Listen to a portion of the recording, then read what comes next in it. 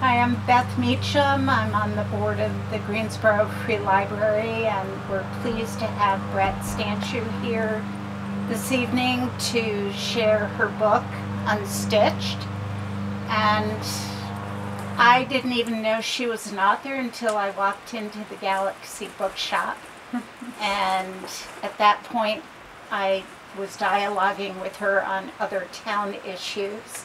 And I said, "You're a multi-talented woman." And she said, "I am." And I said, "I don't know how you have time for everything." And she said she wakes up early in the morning. I don't think you sleep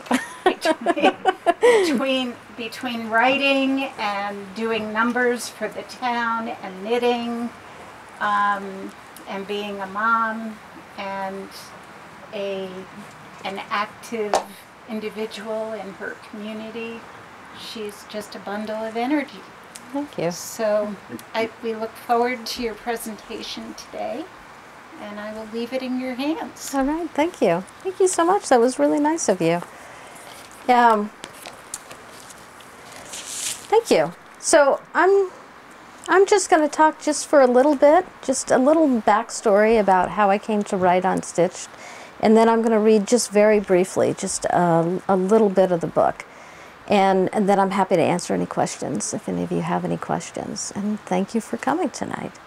So I particularly want to thank the Greensboro Free Library for having me here. I'm a huge fan of public libraries, and I have been for years. And I particularly want to thank Beth Meacham as well, too. You know what? I could just wait until Nancy comes down. I can wait. My name is Brett Stanciu, and I'm just going to jump right in. I'm just going to speak a little bit about Unstitched, my book, and then I'm going to read just a very short amount, and then I'm happy to answer any questions. And thank you all for coming here, and thank you to the Greensboro Free Library for having me here as well, too. I'm a huge fan of public libraries, and I'm particularly grateful to Beth Meacham tonight for arranging this. So thank you, Beth. I'm glad to have you. It's a pleasure. And thank all of you for coming out in another one of our unusual events that we do now. So the first thing that I want to say is that Unstitched is not a book that I originally set out to write. And the first book that I wrote was a novel. I was originally a novelist, and my initial love is really fiction. But the circumstances of my life aligned in a certain way, and I had a catalyzing event that really made me write this book. And the way I wrote it was a few years ago. I was a librarian myself. I was working in the Woodbury Community Library. And for those of you who know the library or don't know it, it's a one-room library in a town right near here in Woodbury. And it's a one-room building that the town built a number of years ago with volunteer labor and some grant money. And it's surrounded by a lot of wilderness. And I was recently divorced. I was working another job, and I really had I put a lot of pressure on myself to do well. I was really interested in this job. And shortly after I started working there, I realized that someone was breaking in after hours. And it took me a little while to figure this out, and I realized it because on Monday mornings there was the scent of cigarette smoke in the library. And I started putting two and two together, and as you all know, being part of Greensboro, there's a rumor mill that circles around. And what? There's a lot of rumors that circle around. And some of those rumors are true, and some of them aren't true. Oh no. Whoops, we'll come back to that one. But the important thing to really know about this situation, and the book is not really about this man, but it's about what happened to me afterwards. And the important thing to know is it was rumored that he was using heroin, that he was an opioid user. And the other thing is, I didn't want anything to do with this at all. I just wanted to go on with my own life, and I really didn't want to engage in the least. So I did everything I could to keep him out of the space. I went to the police. It was a somewhat of a long story. And then eventually, in a very tragic way, he committed suicide. And the event just stunned me. And I didn't really know him, but I had this odd connection with him. And it was January when he died, and that night I drove back to my house, and I sat in my car, and I could look through the windows, and I could see my daughters, and I realized that I had probably done something that I shouldn't have done. And it made me stop my life and think really, really hard about what I was doing. And when I look back now at my life, I can see, or anybody's life, all kinds of things go through our lives, but only at certain times do we really stop and really pay attention. Because otherwise we couldn't live our lives. Our lives are filled up with so many mundane things. But at this moment, I knew that I had to do something differently, and I had to really pay attention to what was going on in my life. And so the book Unstitched that I ended up writing comes out of the questions that I started asking after that night. And there's a line that I wrote in the book that I describe myself. And the line is, I was beginning to wonder if I was a minor character in a much larger story where the plot line wasn't clear to me. And I realized that I was part of, at that time, a much larger story around me that I hadn't really understood. I had been so consumed with my own life that I hadn't really seen fully anybody else around me. So what I did next as a librarian is I hosted a forum, as librarians tend to do, and I hosted it in the next town over, in Hardwick. And my impetus behind this was to start opening up the conversation about opioid misuse, because I knew that this was something that I didn't really understand. It was something that if I had understood, maybe I would have acted in a different way. So I invited in people who I thought would sort of fill out a mosaic to help me understand this. So I invited in staff from the Hardwick Health Center who were really helpful to me. I invited in Chief Cochran, who was the Hardwick police chief at the time. I invited in EMS rescue workers from Hardwick Rescue. And then the fourth person on the panel was a man who was in recovery from opioid abuse. And I hadn't known him before. He'd been connected to me through the Hardwick Health Center. And I spoke with him on the phone, and he agreed to come. And as this forum transpired that night, it was upstairs in the Memorial Building, and there were a lot of people there because we used to pack rooms. And it got very heated because people had very different ideas and very different understandings of what was happening. And eventually I stood up and I asked the man who was in recovery to speak. And the room got very, very quiet then. And he had a story that was so powerful to me and so eye-opening to me. He had grown up in the area, and he had gone to prison for narcotics. And his first child had been born while he was in prison. And as he started speaking, it became clear to me and to everyone else that Chief Cochran, sitting beside him, had arrested him, and he had been the officer who had sent him to prison. And so the conversation took on this incredibly interesting layer, because these two men then, they exchanged a laugh, they had a conversation, and he even talked about how being incarcerated had changed his life. And my book never argues, it's not political, and it never argues for or against incarceration, but it did for me open up, here's a much wider story of what's happening. And the other thing that I really learned from him was how hard he had struggled to overcome his addiction. When he got out of prison, he had to leave town, he had to leave family members. He had to start his whole life over. And I had thought before this that I understood a lot about addiction, but I realized at that point that I really didn't, that there was so much that I didn't understand. And so from that night, I realized that I had held a stigma against people that I had never really thought about. I hadn't really ever really examined that. And I had also used my persona as a librarian, that public persona, to hide behind too. And so I had kept myself out of the story and used that as a kind of mask. And I began to think, maybe I should not have done that. So that's the beginning of how I came to write this book. There's a more complicated story. I sold a proposal, and then I got some Vermont Arts Council money, a grant. I got some Vermont Humanities grant money, all of which I have to say was incredibly helpful to me. So then in Unstitched, when I went to write it then, there's two themes in the book that unfold.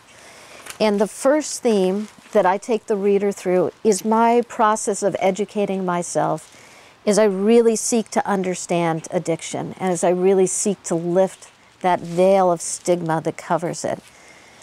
And the book is divided into body, mind, and heart. And those are what I consider the three parts of a person. But it also mirrors the three parts of society, too. We're all body, we're all mind, and we're all heart, which works out in a number of different ways.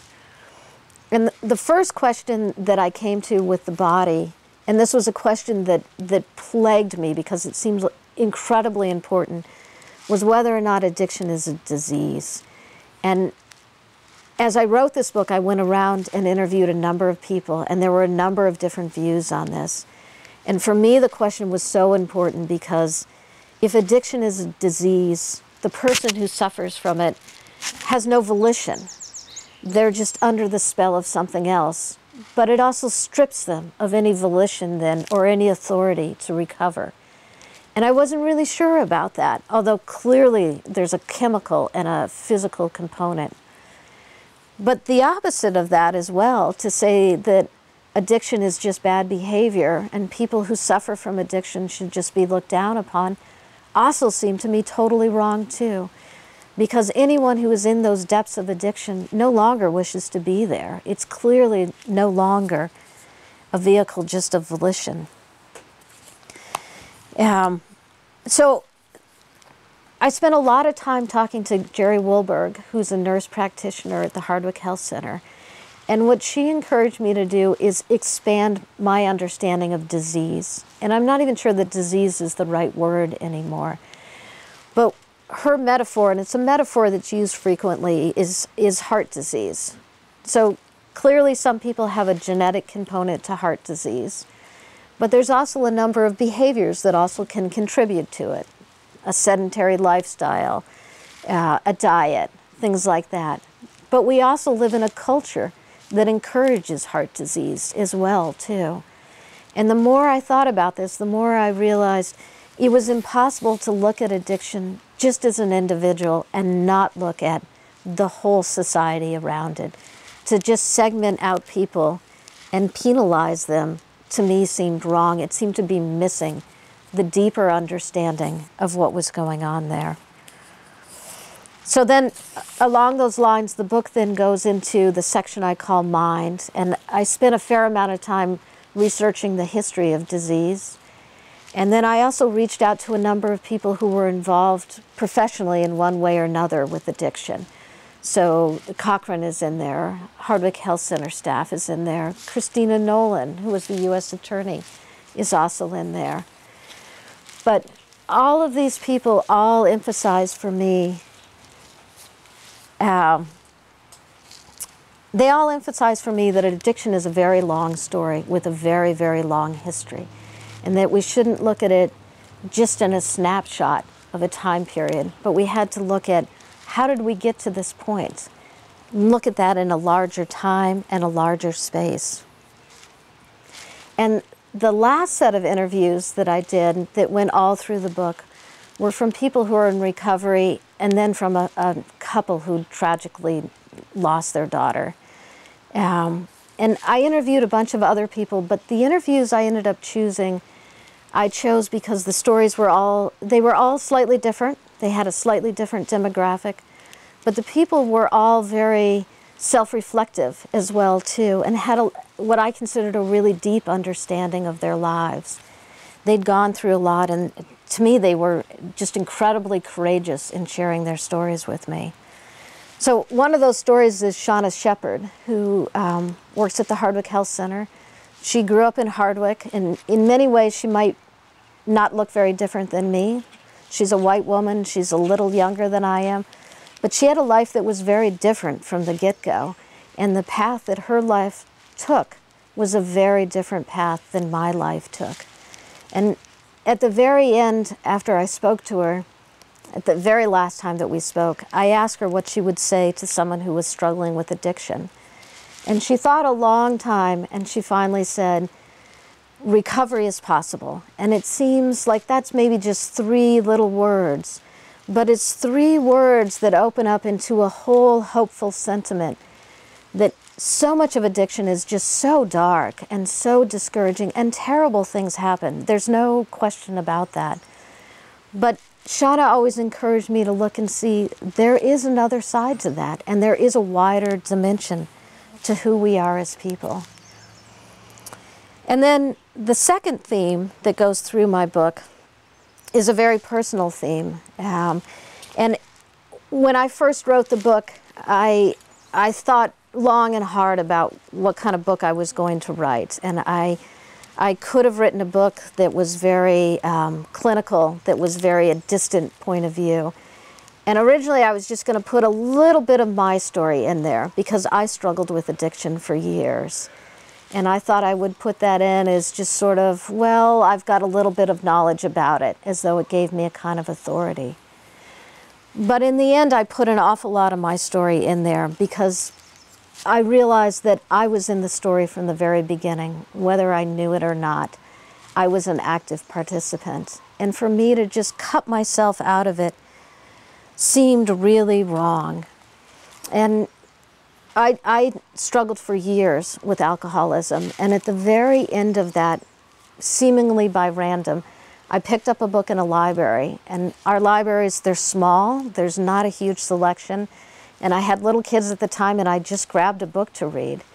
And as if kind of by chance, I read a chapter in there about habits. And my life again was in a particular place where I read this and I realized I could change my habits. I could change who I am as a person if I did it step by step by step. And the book is by Charles Duhigg. It's not even a book I would usually read, but miraculously it came my way. And in here he writes about what he calls is a personal scum line. And by the time I began to write this book, I thought I had hit that point in my life, as many people hit that point in their life. But I realized I'd hit it again when I turned my back on this stranger. And that was again another point at which I was unwilling to go any further. And I had to say, I'm part of this story.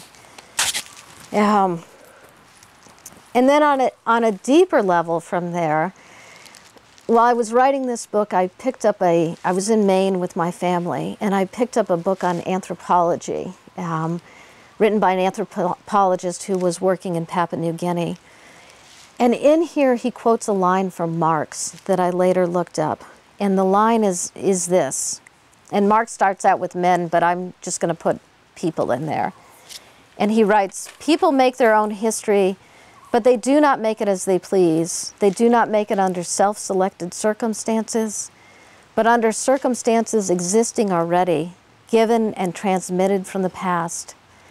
And I kept thinking about that book, and I kept thinking about that line. And I realized it applied perfectly to my life, but it applied to everybody else's life that I knew. We're born into circumstances we don't choose. We're born into a particular body. We're born into a particular time. We're born into a particular childhood. And so this goes back to what I originally began thinking about. When I hit that point, I realized there was a wave of my past that had been coming at me all those years, coming across the water. And writing this book made me realize, even though I saw myself that night isolated, totally separate from the rest of the world, I wasn't. I was completely mistaken. I was part of this incredibly complicated story. And if I was ever going to understand it, I couldn't understand it by myself. If I was ever going to make a change in my life, I had to make that through other people. And so in the end, those were the questions that came out of my book. I came to a few answers, and I came to a few ways of looking at the world as I wrote through it. Um, and then the last thing that I guess there's two more things that I want to say about the book before I read, just for a moment. The original title of the book was A Good and Hard Place, and I still feel that's a really good title for the book, because the book is inherently about Vermont. And Vermont is a really good place to live in, and it's also a really hard place to live in. But it also is a metaphor for who we are as people, too. We live in good times, we also live in really hard times, too. And so the book, while it has really, really hard things in it that are really difficult, also has really good things in it, too. Because for me to only write about this one part also seemed false as well, too. And then the last thing I want to say about the book is I consider it a creative nonfiction book. I changed a number of the names in the book. Anyone's name who I mentioned tonight is their actual name. And I'd switched around time, and I did a few other things like that. And the stories that I write in this book are just, in some ways, not so much snapshots of people. People live very complicated lives. Like Shauna Shepherd, who I spoke about, I write about her in a couple chapters. Her life is infinitely more complex. I mean, a book could never encompass her story. But what literature does is take a narrowed down or an intensified vision of people's stories. And there's this saying that literature is both windows and mirrors, right? So I really came to understand that when I wrote this book, because I could see as I wrote, as I hope people who read my book will see, there's a mirror that they can see themselves in. But really, I'm hoping the book also serves as a window, too, where we can open it up and see people who maybe we never saw before, and see in a different way and in a wider way. And I think that's the power of literature. I think we've always needed it, but I think we really, really need it right now.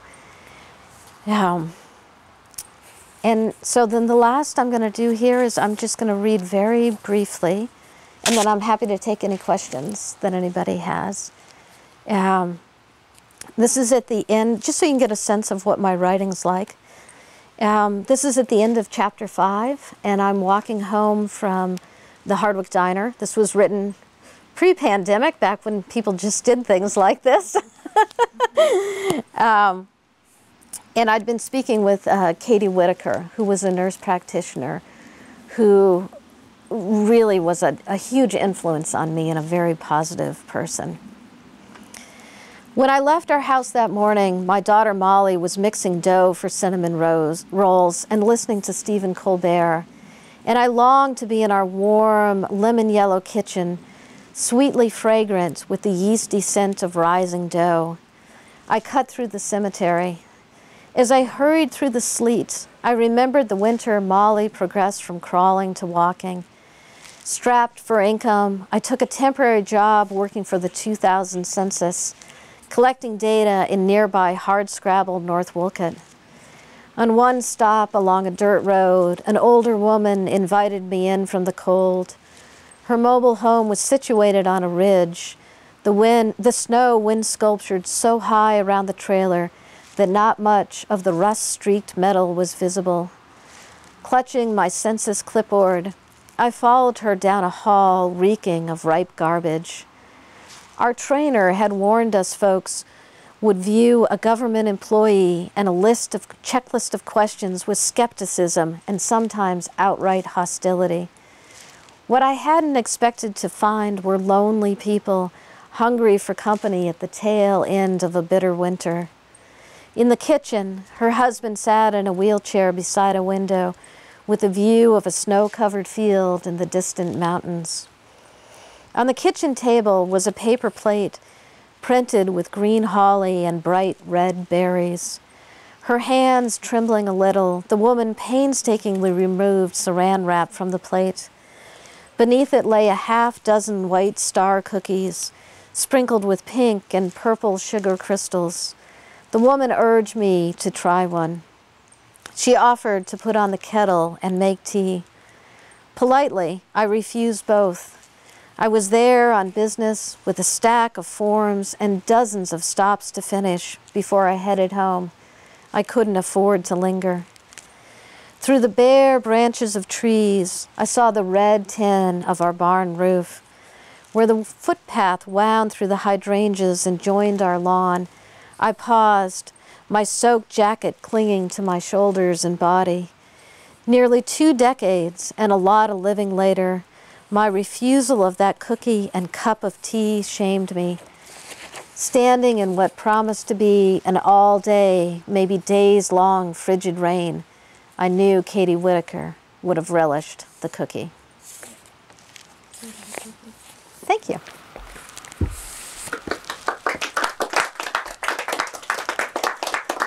Thank you all for coming.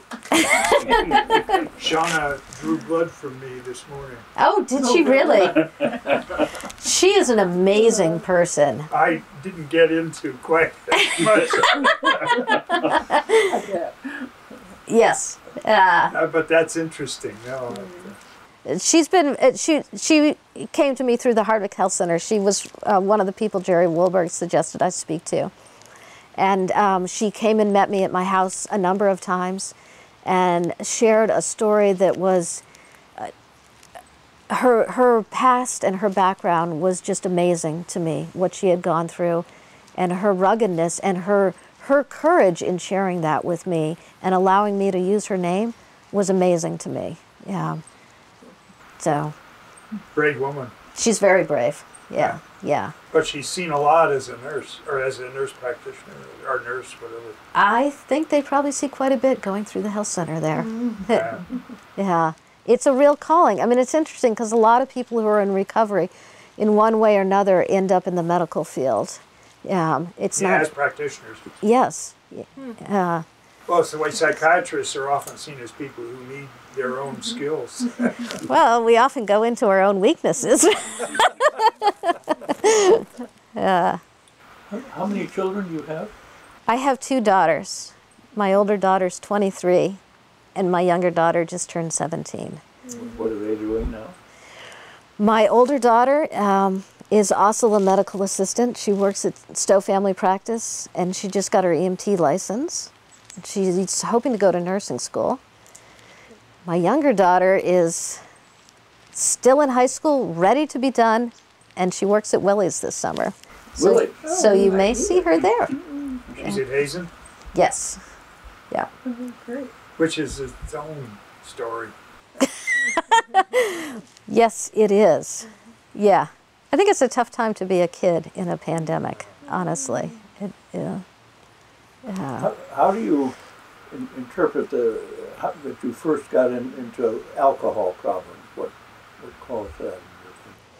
Oh, that's actually a very interesting question. I would say genetically, I was driven that way. I would also say that I grew up in a family of drinkers, and my father had us start drinking wine at like age 12.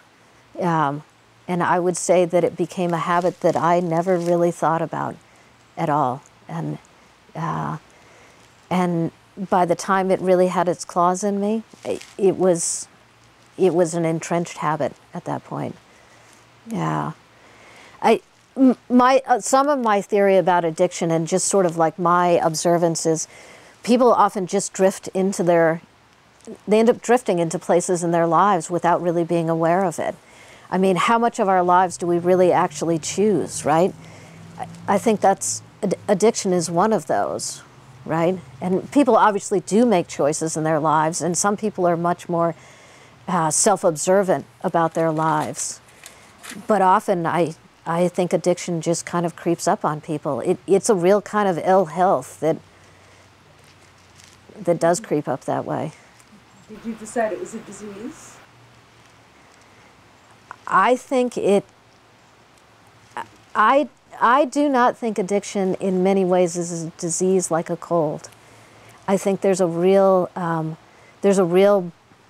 chemical component, especially for someone who suffers like from opioid abuse. There's no question in my mind. These are enormously addictive drugs. I mean, alcohol is very addictive, but a lot of these other drugs are just profoundly addictive. But I don't think it's that simple, and I think we live in a very ill society in many ways that promotes ill health, that we could do a lot more to prevent that. Yeah.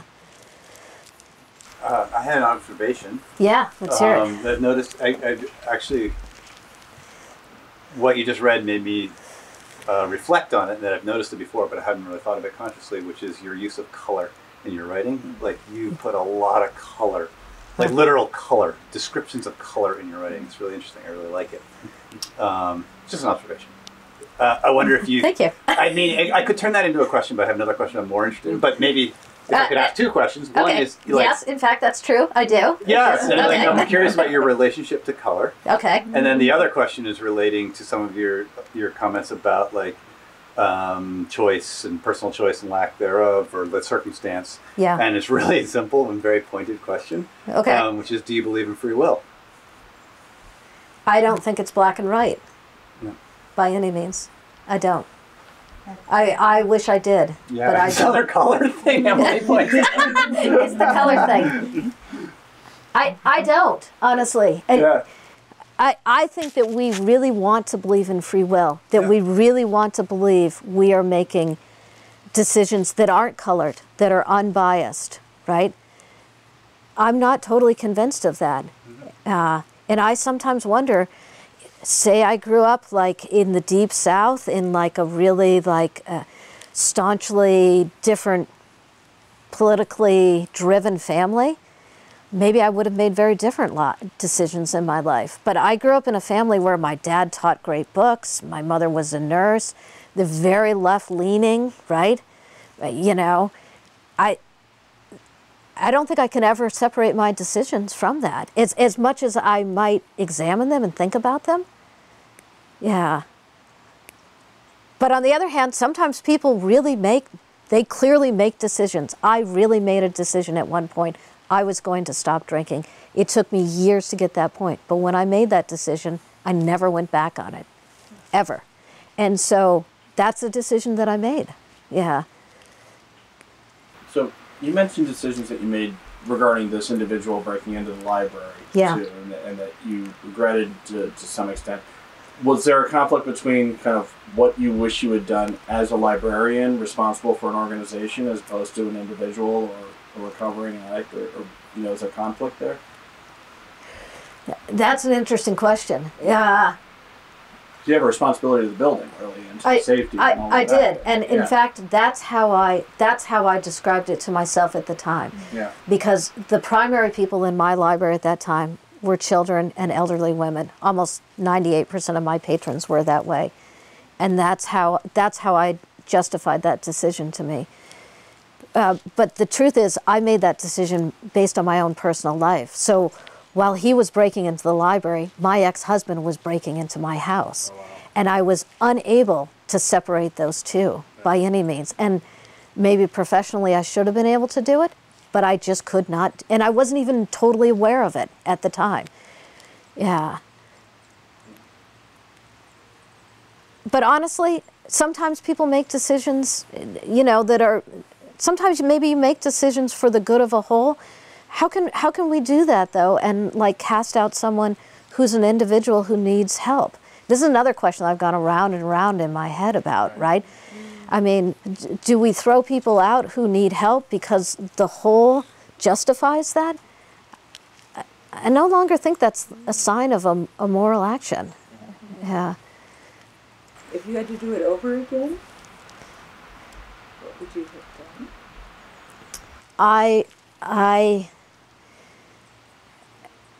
So there was one scene where I passed him in the village, and he clearly knew who I was, and I knew that just from him looking at me, and that's how I figured out who he was, by him looking at me. I would have gone to him and said something, and maybe the same outcome would have happened, because his life was far more, I was one tiny little piece in his life, and he had a much more complex life. But nonetheless, I probably would have left the door unlocked. I would have made a different choice. Yeah. Where do you think your ex-husband went off the rails? That one I can't really answer because I don't know the answer to that one. You don't ask questions like that. But if anybody does know the answer to that one, I have been struggling for years. So, but to sort of answer that question, often with addiction, I mean, and this is endemic not just with addiction, all through our society, mental illness in all kinds of forms goes through our society that's never really addressed, that's never really diagnosed, you know, that just comes and goes, right? And we have a fair amount of tolerance of that. We don't maybe help people as much as we could. Yeah. Yeah. I mean, I think, you know, I think it's so many, I don't know, it occurs to me that a certain amount of what we would term mental illness, this is to speak nothing of your personal circumstances, you know, okay. But a certain amount of what we would term mental illness and and certainly a lot of what we call addiction, to me seem like entirely rational and sane responses to the society that we inhabit, frankly. And therein lies where it gets really sticky and challenging to sort of disentangle those conditions from the world that we all somehow have to navigate, right? Which is crazy. It is, and the thing is, like with mental illness, right? And we don't need to talk about my ex-husband, but in all of this, there's elements of real truth and elements of just incredible clarity, right? And I think that goes back to, it really made me start looking at where we live, not just in Vermont, but where we are in the American democracy at this point, right? What are the values that we hold and where are we being driven? What are we teaching our kids, right? There's so much that drives us away from really what would be healthier and happier people. Yeah. Did you, you just quit drinking cold turkey? You didn't join AA or have support from other folks? Or? Yes, but I never recommend ever that people do it that way, ever. And the reason I don't is it's really hard and people don't usually succeed. Honestly, for anybody who has an addiction problem, just reach out and get help. And part of that is the stigma against addiction, but it's so much easier to go get help. I did everything as I've done in my life backwards. Like now I've started going to recovery groups. I've been in recovery for over a decade, right? And like now I start, that's like, and maybe that's just the way my life worked out. But like if I did this 10 years ago, that would have been more helpful, you know? And the people who are involved in recovery they're all interesting, fascinating, multi-talented people. Some of the people you won't like, some of the people it's like anyone else, right? Yeah. Is there an AA for drug addiction or? Oh yeah, there's all kinds of, there's like NA and recovery groups and, oh yeah, there's, yeah. Did you ever think of turning to religion? So becoming a minister or a priest? No, I didn't. My mother was the daughter of a Lutheran minister, and she, as an adult, had an abhorrence of the church, and she really disliked the church. And I think that inevitably, again, I feel like this would have been a smarter path. But again, you have these preconceptions in your head that take forever to get out of. Yeah. I want to build on this gentleman's point. As a college student, I spent a summer in as a ward attendant in a state hospital. Oh. And we had the feeling that there was a very thin line between those of us on the outside and those on the inside. Yeah. Not true of some of them. Some of them were not well. Right. But there are others that seem very thin line. Right. I would concur with that, actually. My mother worked in the psychiatric ward for years. Yeah. Yeah. And this is something I think our society, as you say, hasn't really dealt with. Yes. I think, there are a lot of ways at dealing with gun violence. Yeah. And I think a lot of people are right that part of this is early upbringing and Yeah. psychiatric. It's not just guns and hunting and stuff, but Right. it's also some very serious adjustment issues Yeah. as youngsters. Yeah. Yeah, I that would we agree. haven't begun to deal with it because it's so expensive. As one example, or Yeah. through lack of understanding, whether ignorance, but also the cost. Yeah. Well, I mean, it's also very interesting, like, who drives that conversation. So, like, for instance, when you start looking at narcotics, right, there's a huge amount of, like, black market narcotics, right, which is illegal, right? But then you can also look at this whole opioid epidemic as in many ways driven by legal pharmaceuticals, right? I mean, once you follow that money chain, I mean, it's very illuminating about what the real values of society are, who's really held accountable, and what the real effects of those are. Yeah, I mean... Well, Big Pharma has a lot to answer for. They have a lot to answer for that they may or may not ever with really... the money they have made, meaning their influence on Congress, Yes, it makes it very difficult. yes, I agree. I totally concur with that. Yeah. Did you already say where you grew up? I grew up in New Mexico and then in New Hampshire. Yeah. So... And from New Hampshire you came to Vermont.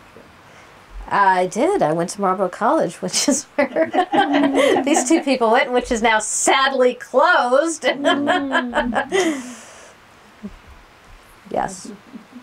So, Emily? I haven't read your book yet. I'm so sorry. That's totally fine. I'm It's not a really requirement I to bought read. it. I'm excited to read it. But part of the title is How Communities Heal. Yep. And I'm curious, maybe it says it in your book, but Yep. I'm curious, like, through your talking with people, Yeah. how families have healed, like families with addiction, families who have lost people to addiction. Yep. And I imagine you've been doing different speaking tours, and so maybe you have Yep. new information of like how people do find that healing. First, I didn't actually write the subtitle. That was pushed on me. I'm going to make a confession here. I like it. Thank you. I still like the good and hard place one. That's cool. That was how you wanted. That was the title I wanted. Great title. But, you know, that fits me too. But I like Unstitched too. So that's a really good question. And so my observation about healing is it's never a sanctimonious thing. It's never really... We have this notion often that things will someday be okay. And really, the reality is that's maybe not really ever going to happen, right? But an example I could give is of Don and Greg Tatro, right? So they're really fairly well known now. They live in Johnson, and their daughter died of a drug overdose in a way that it's incredibly, really violent. I'll just be really honest, that I write about. And they did everything possible, I mean everything possible, to save their daughter. They would have laid down their life for their daughter, and yet she died. And almost immediately after she died, they felt they had to do something, that they couldn't just be quiet. And so they now started Jenna's House, which is, they've gotten tons of money. They essentially bought an abandoned church. And when I originally went and visited them, I'm like, oh my God, this is such a pipe dream, because it was just all dusty and empty. I mean, and they were doing like a yard sale, and I'm like, I don't see how this is going to work. But it did work. I mean, they're phenomenal at what they're doing. Where is it? In Johnson. But their way forward was community driven. It was very passionately driven. It's a fantastic metaphor because it comes out of the church, right? It's a very spiritual bent on their part. But their idea was to share what their story was and not to be ashamed of their daughter, and to validate her existence and say, she's suffered. The story really is about human suffering, right? and acknowledging that she suffered and acknowledging that other people suffer. And what's the way in which individually, piece by piece, we can help other people. So that's one little piece of what I write about. So what is the house? Jenna's house? So Jenna's house, they bought, when you go into Johnson, you go down there, it was originally a Catholic church that is kind of tucked over on St. John Street. It's kind of right off Route 15 there. You can't see it, but it's just a little bit off there. And they used her life insurance money to buy it. And I mean, the story is tragic in so many ways, but also what they've done is amazing. So they bought that, and their idea was to help other people who were in need. And they ended up buying another property in town too. So they have a recovery center there. But what they really wanted to do was sober housing. And they started with women. So women who are recovering from opioid abuse will come and stay there. They'll help them get better. They'll help them find work. Their whole bent is to help them find meaningful lives.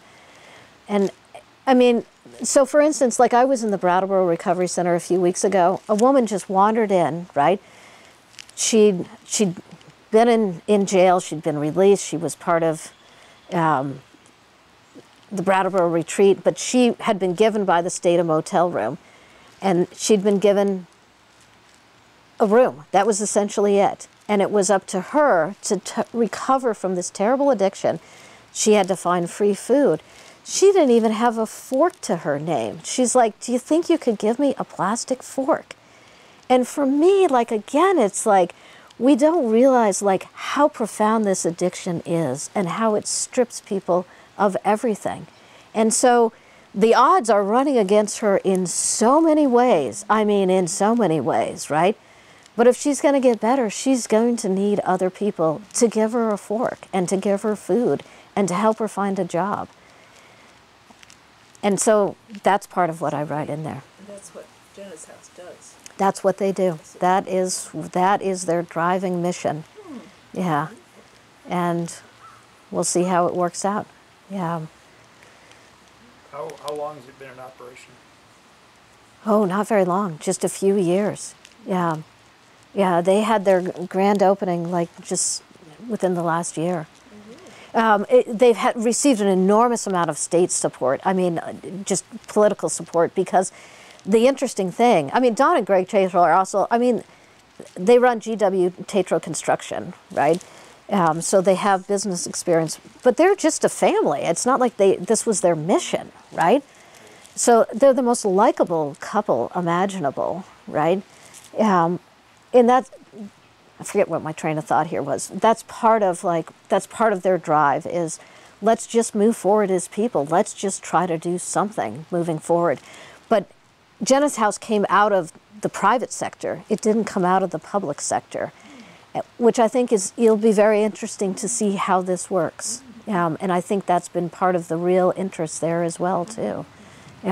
So it's not, although they've received a lot of grant money and enormous amounts of donations, they are their own private entity. Yeah. But they're a nonprofit. Oh yeah, they're a nonprofit. Oh yeah, yeah. But they're not under the health department. Yeah. Relation to the community is always a very difficult arrangement in something like that. You may be aware, some years back they talked about turning the Lakeview Inn into a halfway house for people with emotional difficulty.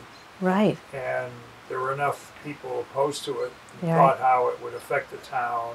And, it's a tough time. Remember how that was turned down by the town, basically. Interesting. No, this. Yeah.